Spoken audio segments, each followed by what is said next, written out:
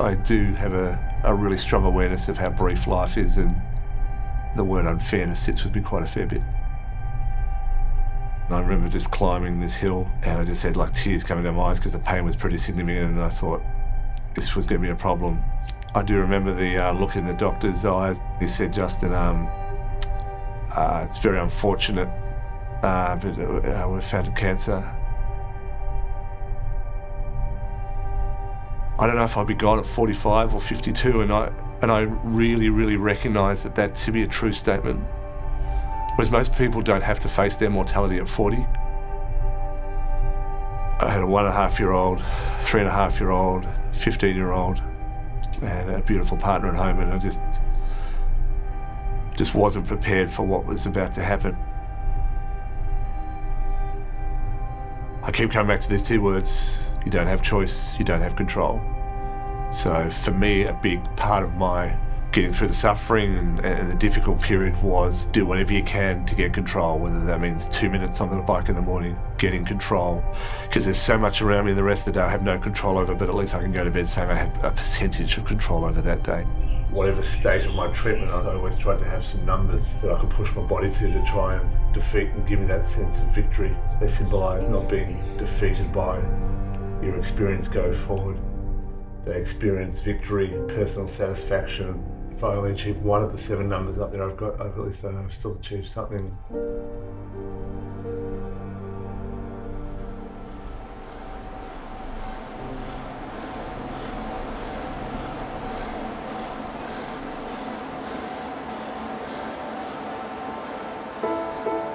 So my goal as the escalator gets higher, I gotta stand at 90.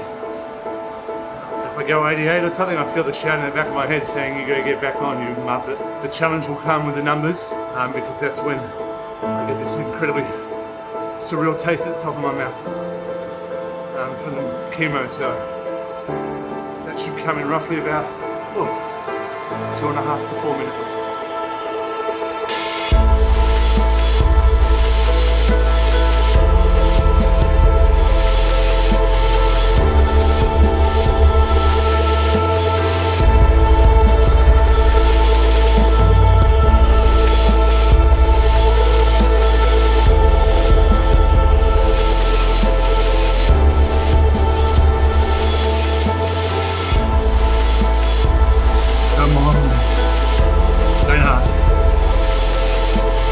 One block. 4 blocks, 44%. We're 2 above. But who's counting? Halfway, 50%. On target. 77%. On 90.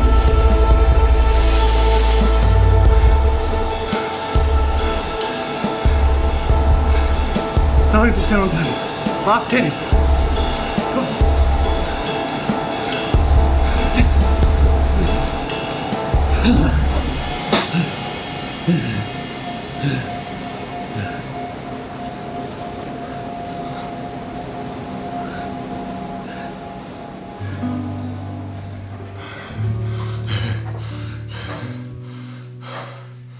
just feel dysfunctionally exhilarating. Finishing. It's not going to be the greatest day ahead, so that is very, very satisfying to know that I won't have that disgusting taste in my mouth potentially next time I come back on the bike.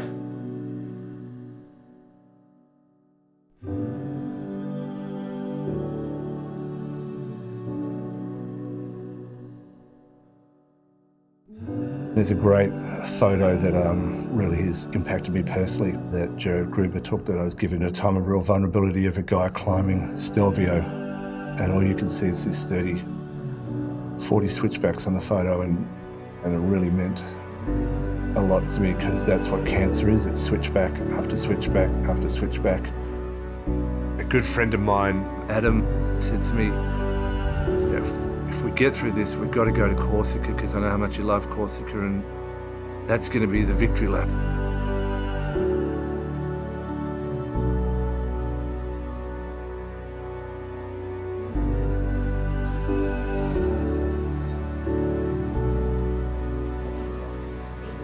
There's 3 or 4 moments that happen in the chemo experience where you want to control your breathing. You really try and get into that distant place that you can accept what's happening.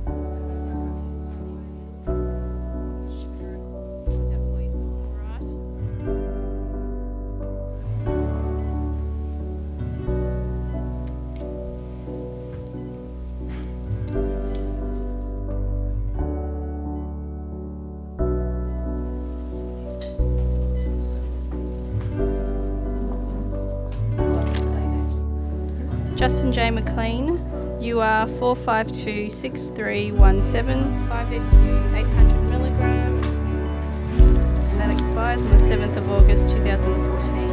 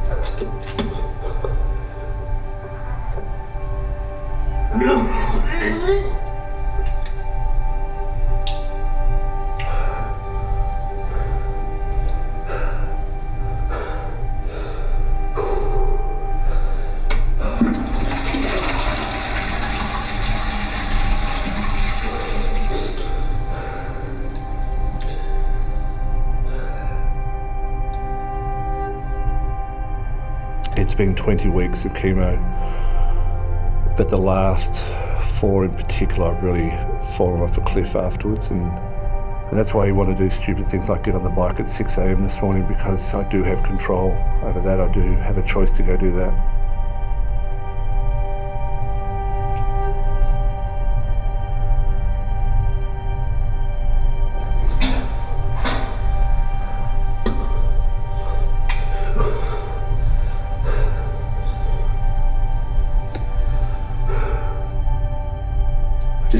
flashes like that, and it feels like there's something physical being deposited in my body. You know, it's quite full.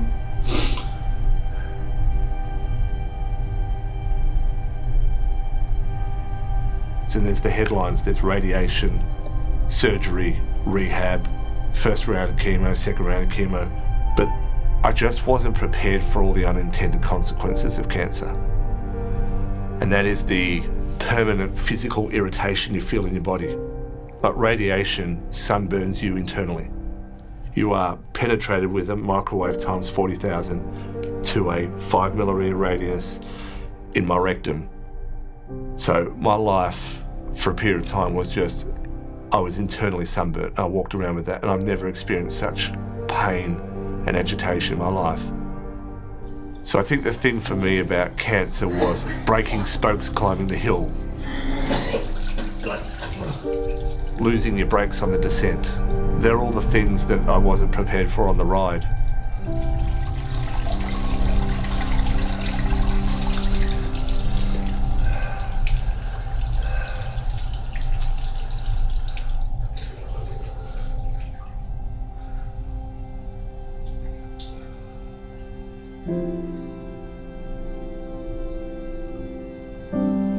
Our lives are so much about plan Bs and plan Cs and plan Ds, particularly in the Western world, where we have risk-adjusted plans for risk-adjusted plans. I just thought, you know, over the millions of years of existence, I've got this 40-year window or 80-year window to have a crack at something. So no plan B for me was about all of your chips on the table being put into beating cancer.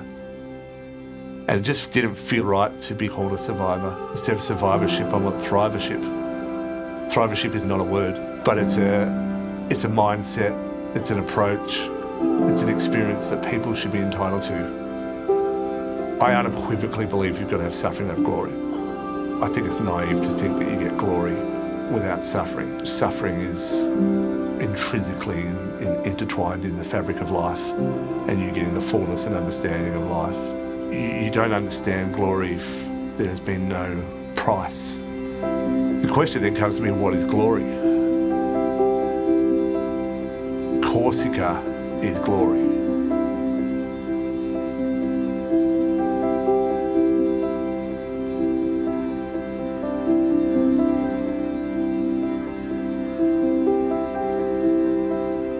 In the scheme of it, it's a small thing, but it's much more symbolic and much more powerful than just, I'll be able to ride a mountain in the Mediterranean, you know. It's the bow on a year of cancer. It's wrapping it, it's closing it off. It's that sense of euphoria, people that have been just intimate and really caring and beautiful during this process. It's 2 months to the day we start riding, so that's going to be the victory lap, you know, that's going to be a time when we congratulate ourselves on what we pulled off. The overwhelming sensation I feel today is I'm thinking a lot about the Stelvio photo. That's where all this started. Now, 11 months after radiation, when that idea was birthed, to be able to go get on a plane with an amazing full bill of health with some of the greatest friends and people dearest to me in my life, I find that quite spine-tingling. Hunter, you need to look after your little brother, okay? Yeah. Bye, gorgeous.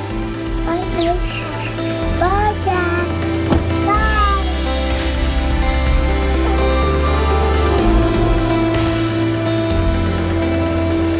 It's finally here. It's starting to hit me. Can't believe it. Pretty phenomenal, really.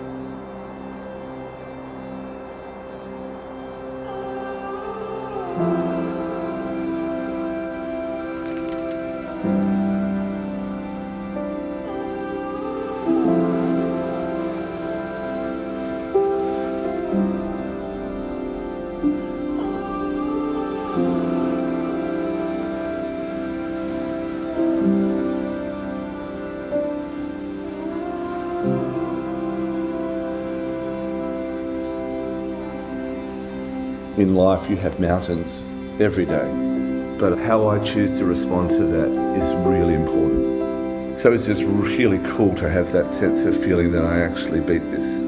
I just felt such a great sense of accomplishment, and I just wanted to ride. So we're at 0 here in the water, and then we basically roll along this ridge for some time, up and down, and then at about 60K, we're going to be hitting our lunch spot here, and then we've got a fair bit more climbing as we descend towards the coast. That's your day.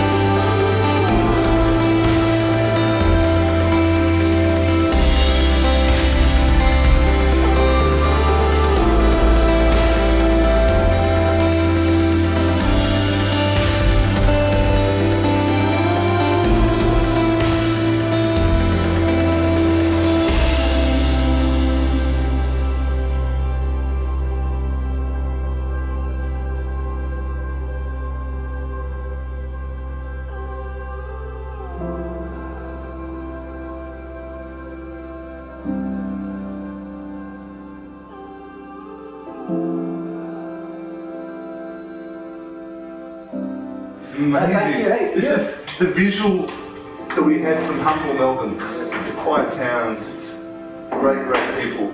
Well, I'm pretty happy this morning, so I have to thank you, because I wouldn't be here if you weren't here.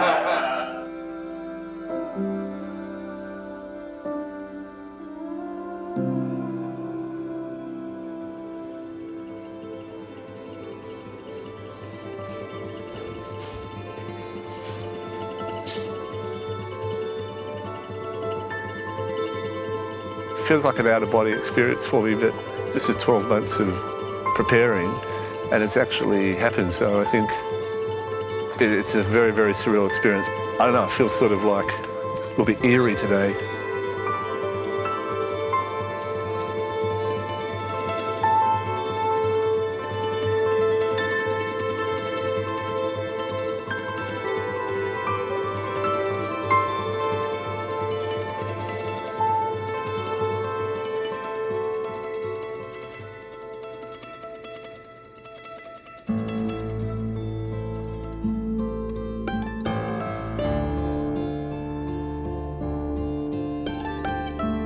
I think it's pretty incredible what Justin's doing it. It's not easy to come and ride in Corsica, even when you're in good shape. To try and do it now just shows the kind of spirit he's got. It's fantastic.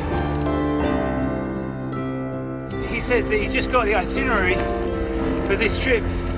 He was still having chemo. That's unreal. I think it shows how therapeutic getting out and riding your bike can really be. It can be a blessing.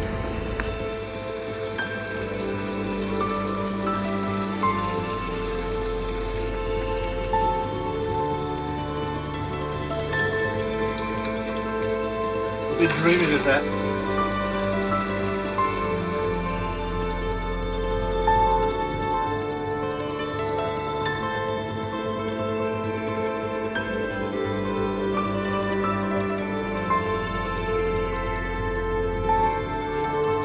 That's the route that Google gives you. D55 to Here's a Google map. 355. Big 32-kilometre climb today, so that's going to be tough and test me. Because the close road is the Tour de Corse road. Yeah, what, you got to a closure before a junction? The junction is closed. The junction itself. You cannot cross over. Right. Let's just go the alternative route. Yeah, we'll do this. Yeah, it's not a big deal. Take us down to the coast.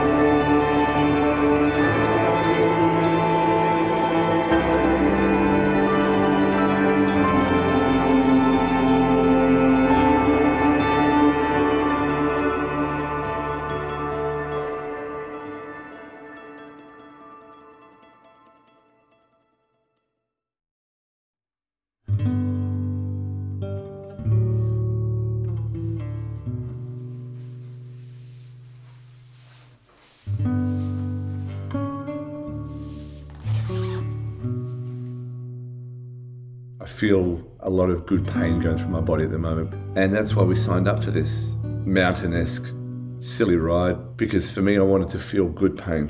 I wanted to feel a pain that I could choose.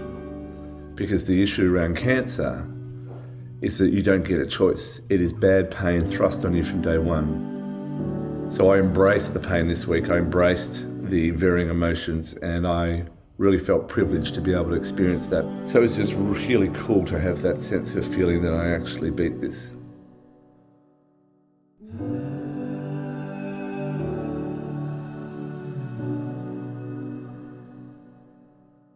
Innately, we're born to connect. You need support, you cannot do it alone because it's so hard and it's so intimidating and it's so non-linear.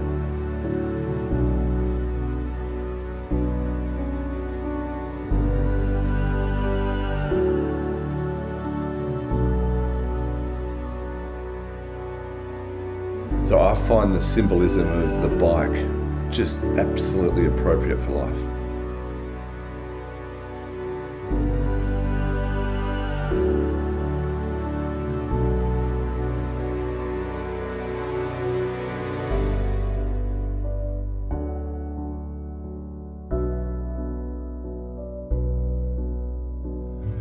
It's so cool that I'm so far from Melbourne.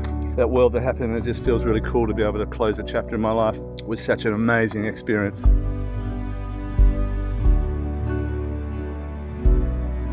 You go through such varying emotions of euphoria, loneliness, darkness. But then you come around a corner and you see an amazing city and you know that you've got a beautiful descent. Then everything just sort of washes away and everything's okay. I genuinely feel the hardship and the loneliness and the fear, and they're all okay emotions. You can determine how you ride the mountain, but don't do it by yourself. You can determine whether a system will dominate you, or you can determine whether you will thrive rather than just survive cancer.